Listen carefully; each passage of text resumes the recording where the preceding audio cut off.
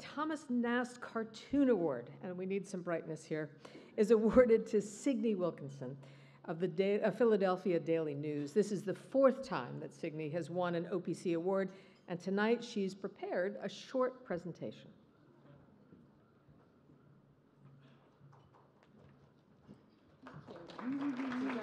Thank you. Thank you. On behalf of beleaguered cartoonists everywhere, I'd like to thank OPC for honoring our little craft, particularly because many American newspapers have made themselves safe from a Charlie Hebdo attack by cleverly getting rid of their cartoonists. We're down from 150, maybe 35 years ago, to today's 40 or so full-time positions, plus a bunch of freelancers who can't afford the entrance fee for this contest. So the best thing journalism could do for OPC is to hire more cartoonists and run our cartoons. Where is Dean Baquet, anyway? Oh. While I thank OPC for this award, I'm afraid they've made a terrible mistake. In the past few weeks, emotionally intelligent people, often in New York City zip codes, have said that cartoons should not punch down. Regrettably, your judges neglected to notice that many of my cartoons punch down. Take this reprehensible example of my work. If only we could wipe Israel off the map, our problems would be solved.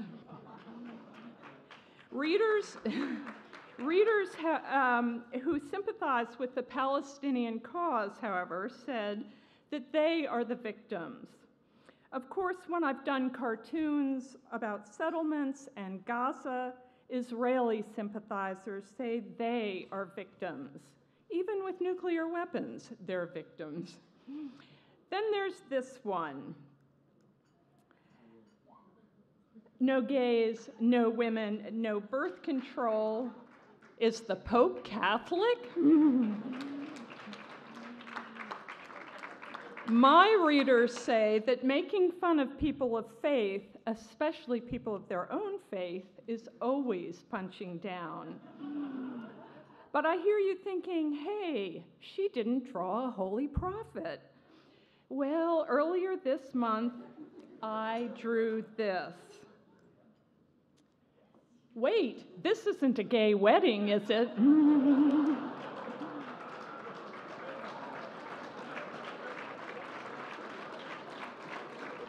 Friends, stop applauding. This is not funny.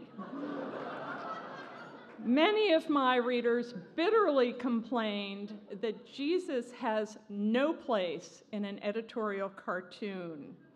And my Jewish readers bitterly pointed out that I should have had unleavened bread.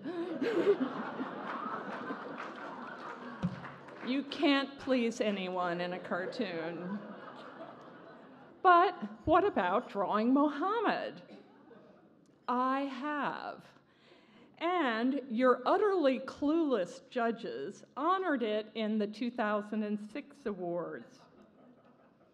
The Big Fat Book of Offensive Religious Cartoons, Muhammad, third from the right. This cartoon has gone around the world many times with no complaints, which proves that it isn't showing a picture of Muhammad, but how you picture him. If he's laughing and happy, it's okay.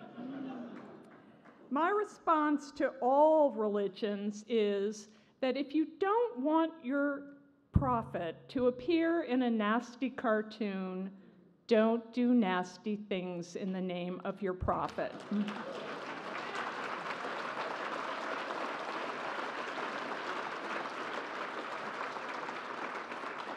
Lastly, I'd like to say, especially in front of all you colleagues I'm in awe of and who get the stories that make it possible for a cartoonist to sit at home drinking coffee and do their job, that I am really well aware of my really privileged position cartooning in America under the protection of the First Amendment. So I will let a foreign cartoonist close for me. In 2011, opposition Syrian cartoonist Ali Farzat was abducted by armed critics of his work who beat him and stomped his hands until they were broken. His first cartoon after that ordeal captures the spirit of great cartoonists everywhere.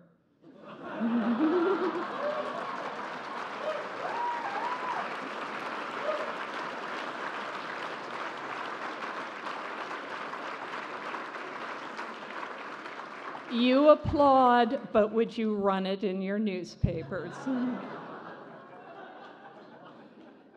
And I leave you with the now controversial words of Charlie Hebdo: love stronger than hate.